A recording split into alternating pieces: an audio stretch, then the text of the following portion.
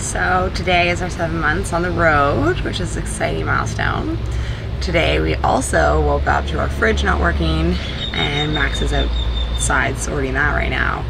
And I'm just cleaning inside the shelf because salt spilt everywhere while we were driving. You can see salt in there. So stuff like that happens on the road.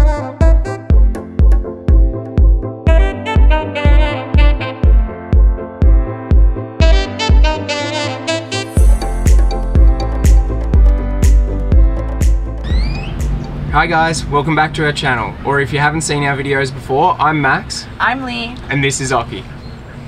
This week we traveled through the state of Chiapas in Mexico, and we're going to show you a little bit of the footage of what we got up to at the end of the video.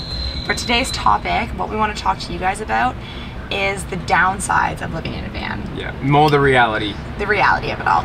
We show you guys all the best parts because that's what we get really excited about, and forget that the day-to-day living is still abnormal to anybody else who doesn't live in a van, so we want to give you a bit more of an insight. So here we go. Alright, so our first point is the biggest transition from moving from a house into a van is lack of personal space. Now, we've gotten used to this very quickly. We both have backpacked together and we've lived together, so we're used to operating around the same speed. Little ways around it is in the kitchen, for example, we decided that one person in the kitchen at a time is enough. The other can sit on the couch. Same for getting dressed in the closet. One person in the closet is enough at a time. How do you feel? Yeah, you're not going to have any secrets from anyone. From each other. You're not going to have any secrets from each other. So you've got to get used to being able to live in a super small space. And yeah, worst case, if we really want personal space, one of us can leave the van or go to a cafe or go to a park, but it doesn't happen very often. Yeah, surprisingly, we've been fine with it. Occy, we've got to remember, is his own being as well, and sometimes he needs a bit of personal space, and he might move to the front section for a bit and stare out the window. But yeah, I think we cope pretty well. Yeah. So that brings us into our second point. Yep. So for number 2 is no toilet or shower, and that we've had a lot of people ask us about that. We haven't found it too big an issue ourselves. We actually initially had a porta potty when we started this trip, and for the first 4 months we didn't use it. It stayed in the wrapping, and then when we got to Baja, California, we actually gave it away to a family that was traveling in a bus that needed it, because generally if you're around cities or towns, there's always public washrooms open, and then if you happen to be remote enough that there's not, it means it's a perfect opportunity to grab your shovel and go bush. And we got used to doing that pretty quick, and especially in Mexico you find yourself doing that a bit more often while you're camping. And it's not an issue for us.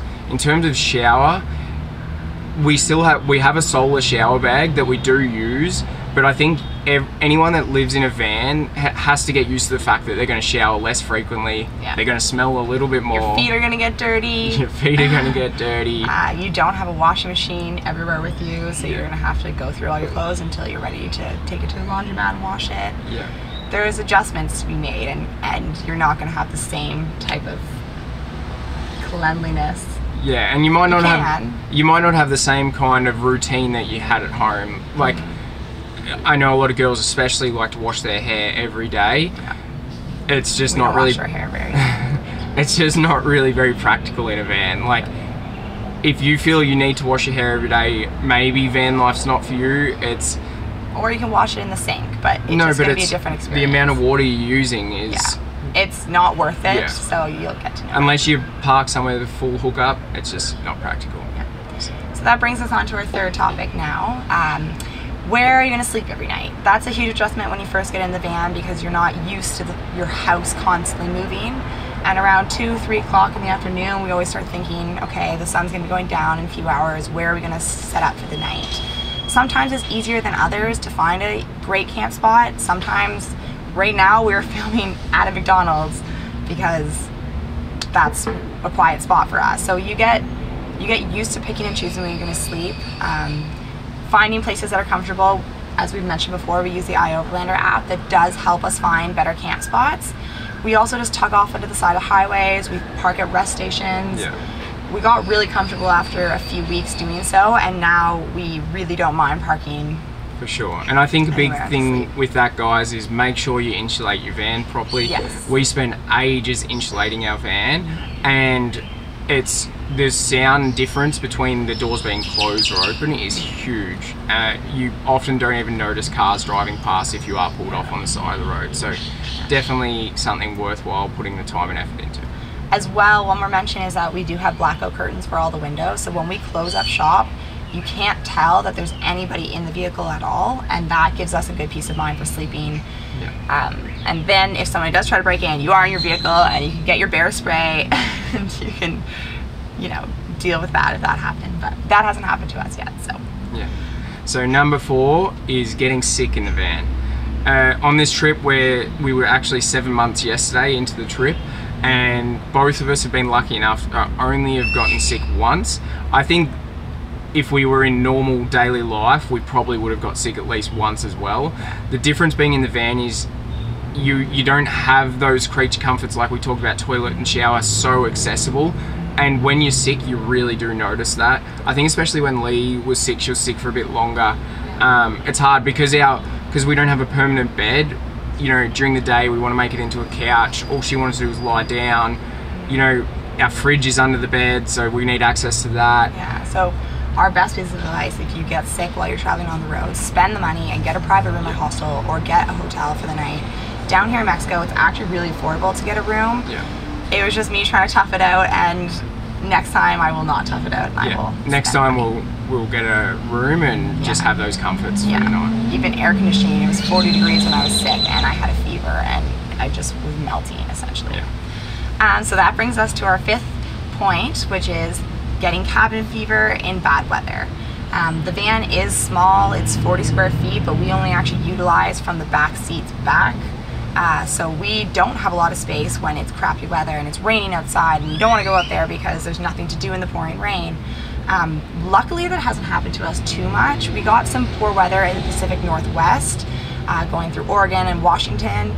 That was the longest stretch, and so we just put in kilometers and drove. Yeah. But as for the downtime, like, we both like to read, and when you're traveling as far as we're traveling, you don't feel like you have as much downtime, or we don't feel like we have as much downtime because we're constantly seeing new places or moving to a new place, so we actually enjoy that. Yeah, it might kind of sound weird if you haven't done a long trip before, but sometimes you need a day off from your trip, and the occasional rain day is actually nice. Occy enjoys it too. Yeah. He's getting on, he's over 7 years old, and I think when we were doing so much hiking and everything, he kind of liked to chill out day in the van where we'd read and not do too much. Yeah. And one of the reasons we made the van so nice on the inside was so that when we do want to shut it up, whether it be in bad weather or we're in a city, that we can shut it up and it feels like home to us and we feel really comfortable. Yeah. As Max mentioned in our van tour, with the fan that we chose to buy, we can leave it open while it's pouring rain and the water doesn't come in. Yeah. That's huge as well if we're shut up in here all day long, because we can still cook and have all the steam go out the top of the fan, and it just ventilates the area. So we don't feel too crammed in here because we are very comfortable. Definitely, yeah. Awesome, so that brings us to number 6. Okay, so I did just mention cities. We are both not super city people. I myself especially prefer being out in the country, being able to do a lot more outdoor activities, and I feel like van life itself, when you're on a budget and you're not earning money like we are, it's not conducive with the city lifestyle of the main activities being eating out, spending money essentially, maybe going to a museum. We know there's a lot of free things to do, but the majority of it involves spending some money. And with us having a dog too, a lot of restaurants in Canada and the States don't let you bring your dog in with you. Yeah. In Mexico, a lot of places do, which is really cool. Yeah. But as for cities as well, sleeping is just a little bit trickier than if you're out of a city. You can find a lot more quiet spots to sleep. In a city, you're gonna have to compromise a little bit more, and a lot of times we feel most safe at a Walmart or a McDonald's, or in neighborhoods even where there's other people's own personal cars on the streets. Yeah. So for us, cities is a downside of van life in that we don't like to spend a lot of time in there. We normally pass through pretty quick. We understand there's a lot of traffic, and yeah, we understand some people love cities, and that may be one of the main reasons they want to travel around.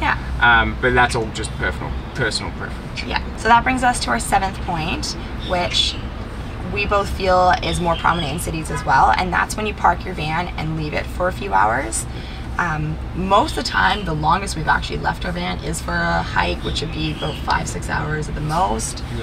But there's that little tiny bit of anxiety that we both feel, and not even necessarily like we're having an anxiety attack by any means, but it's just a worry in the back of our mind that of the worst could happen. The van's gone when we get back, and it's just because we live with less and we choose to put just what's important into our van. Therefore, we're more attached to what we chose to live with, and it would just be the worst case scenario to have it gone. I don't think that's just cities. I think because theft rate and stuff's generally high there, it's worse in the city. But even you know, a hike in the middle of nowhere, you worry that your van's going to get broken into and things are going to go or whatever. Ways to prevent it are so the things we do to prevent that and offset, kind of make us feel a bit better about leaving the van, is we installed an alarm in the van. We also have dark tinted windows. We put up the reflective shield in the front, and we nothing in the front. And we close all the curtains. So it's not obvious at all that we're hauling around a lot of expensive gear. And in saying all that, I think the key is just, you know, whatever happens is going to happen. Just try and enjoy the moment you're in. And so far, you know, 7 months in, touch wood, we haven't had any break-ins or issues like that. We have not in Mexico. We've had our bike stolen from London, Ontario, in Canada. But that's another story. The second night of our trip, but that's a whole other story. That's another story, and that was on the outside of the van. So. So that brings us to our 8th point, which is van maintenance. Van maintenance, just like house maintenance at home, things are going to break and things need to be fixed. However, it just seems to be so much more imperative if it breaks while you're on the road, because you have such less things to live with that you utilize everything that you have, and if one thing breaks, it's just better to fix it for us right away. Otherwise, it's looming over our heads, or it's stopping us from getting places. Worst case scenario is if your van doesn't want to go anywhere, you're not going anywhere. And likely if it needs to be in a shop for a day, which thankfully we haven't had to hand our van over for too long of a period of time, it means that you have to get out of your house, bring all your stuff, and potentially get a hotel or figure out ways around that. And some mechanics will be good. Like, we've heard a lot of mechanics in Mexico letting people stay with their van overnight and things like that. So it's definitely a bummer if it happens, and I don't know, I guess just hope that if your van does break down, it's in a nice location, because it's definitely not guaranteed. But in saying that, I think an essential for van life is, at least if you're traveling with 2 people or on your own, at least one of you in the van has to become a bit mechanically handy. Bring some tools, learn as much as you can about your van. Learn as much as you can about your van. I knew nothing about mechanics before buying a Sprinter, and I've learned everything on YouTube, everything online, and we've been able to fix quite a few of the problems that have saved us a lot of money and got us back on the road quicker. So that brings us to our 9th point, which is living in a small space, predominantly outside. You track a lot of dirt, sand, and we have a big fluffy dog that tracks in a lot of hair and whatever else he touches outside. So the van gets dirty very quick, but the upside to that is that every single day we wake up and we put our bed back into a couch, we shake out the sheets, we grab the broom, we sweep out the dirt. It takes such little time to bring it back to its full cleanliness as well. So it gets dirty quick, but you can clean it up very quick. So to us, it doesn't, like, we don't care if people come in and they say, oh sorry, I'll take my shoes off. Like, we don't care. We designed an open living space so that we can walk through with shoes. We don't want to feel like we can't enjoy our own house if we've been outside and step inside. Like, we don't wear shoes a lot, so. Finally, number 10. This one, I think, is definitely a downside of being in a van for us, and we're super conscious of it, but it's the lack of ability, or much harder to be able to recycle and compost all our rubbish. In saying that, being in a van, we feel we produce a hell of a lot less rubbish, and we try to cut down, you know, we don't grab extra plastic bags for fruit and veg or whatever in the store, and being able to come straight from the supermarket and unload everything straight into your pantry in the car park, you don't need as many bags. Exactly, you can kind of reduce the amount of bags you need. But if anyone has any suggestions on how to compost in a van, we've found a few issues with, we've tried to think of ideas, and the problem is moisture and we don't have a lot of extra space. Like, at the moment, everything we have has a purpose and a space. And yeah, it's sad because we go through a lot of fruits and vegetables, and a lot of that gets thrown in the garbage. Down here in Mexico, in the States and Canada, we were able to recycle no problem because there's public recycling bins everywhere. So we would just store it all, push it around the van as we don't need it, and then finally recycle it when we can. But compost, we haven't figured out a better way, a way of doing it. And in Mexico, unfortunately, the infrastructure is not here for recycling, and even the infrastructure for garbage is not here as much. So we try to pick up garbage any campsite that we go to where other people have left garbage around. We try to pick it up and we put it in a bag and we dump it in a garbage can, but unfortunately it's not always reliable that garbage is being properly disposed. But that's a whole country issue. That's not. So anyway, enough about that. That's okay. But if you do have any ideas or suggestions, feel free to hear them. Put them in the comments below, for sure. We hope that what we chose to talk about today can give you or paint you a better full picture of how we live in the van, the downsides as well as the upsides, which is what definitely we want to share. And you know, if you're thinking about moving into a van or some form of tiny home, I hope it gives you a bit more of things to consider when you're doing it. Some people don't think about some of the small sacrifices they make, but in our eyes they're nothing compared to what you gain from van life. And they're small sacrifices to us. Exactly. The downsides are far outweighed by the positives, and we absolutely love it. That's why we're trying to extend the amount of time we can travel. Initially we wanted to go for 1 year. We're 7 months in, and we're looking at, you know, going for much longer if we can try and find a way to sustainably do it. And that's a wrap for today's video, guys. Thank you for taking the time to watch it. If you have any feedback for us, please leave it in the comments below. Give us a thumbs up if you liked what we talked about. If you have any more downsides that you feel living in a van, please share them on our page. We'd love to interact with you and just discuss and talk about that stuff. We've loved reading all the comments below the videos. We have fun with it. And we've tried to get back to as many people as we can. We are on the road and we don't always have Wi-Fi, so we don't get back very prompt, but we try to get back. But make sure you hit that subscribe button. And for next week, we're going to be talking about international travel with the dog. We're going to talk about how Occy made it from Australia to Canada and is now currently in his 4th country. So get on board. Stay tuned. Bye.